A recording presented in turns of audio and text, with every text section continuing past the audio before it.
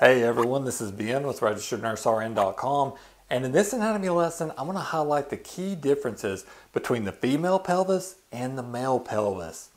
And if you were to walk into a crime scene containing skeletal remains, one of the quickest ways to determine the sex of that skeleton would be to examine the pelvis. Now let's take a look at an illustration of a male pelvis here on the left and a female pelvis here on the right to understand some of these key differences. First, you'll notice that the female pelvis is shorter and wider than the male pelvis. As a result, the iliac crest of the male pelvis rises higher than the iliac crest of the female pelvis, and there's a greater distance between the anterior superior iliac spines of the female pelvis when compared to that male pelvis. And this usually gives women a slightly curvier appearance in that hip region as compared to the average male. And the female pelvic cavity is also going to be shallower, whereas the male pelvic cavity is going to be deeper.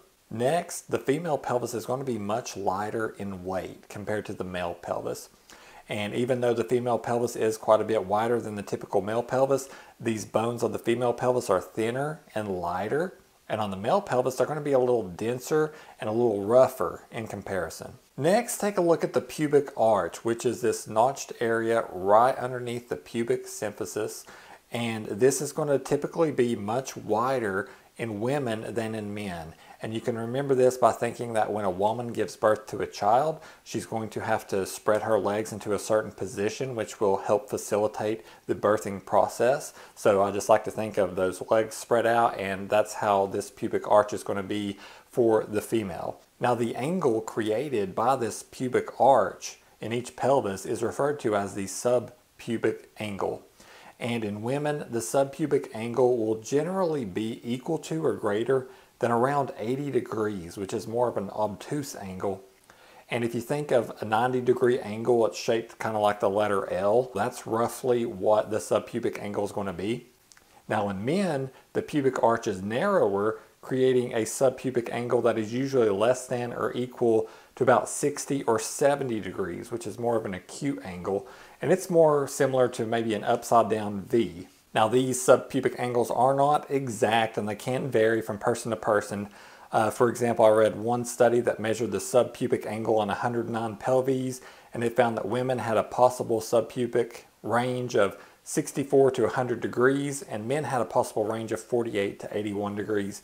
But generally speaking, the angle in women is going to be closer to about 80 or 90 degrees, and in men it's going to be closer to about 60 or 70 degrees. Next, the female pelvis has an oval-shaped pelvic inlet, also called the pelvic brim, that is generally larger and more circular than the male inlet. And this is going to facilitate childbirth in females to help that baby pop right out. The male inlet is smaller and it's going to be more heart-shaped. And a simple way to remember that the male has the more heart-shaped pelvic brim is just to remember this simple expression: the way to a man's heart is through his pelvis. As we look at the sacrum of the female in this pelvis, we'll notice that it's shorter, wider, and has a greater curve, whereas the male sacrum is going to be thinner, longer, and less curved on average. And the coccyx bone of the male curves a little more toward the front of the body in comparison to the female's coccyx bone. Next, the greater sciatic notch is going to be wider and shallower in the female pelvis as compared to the average male pelvis. Next, we have the acetabula. And if you remember back to my last video on the pelvic bones, I talked about how this is the little cup that receives the head of the femur. And these are going to be smaller and farther apart in the females, whereas men are going to have larger acetabula that are closer together. Next, we have the ischial tuberosities on the pelvic outlet, which are those roughened bumps.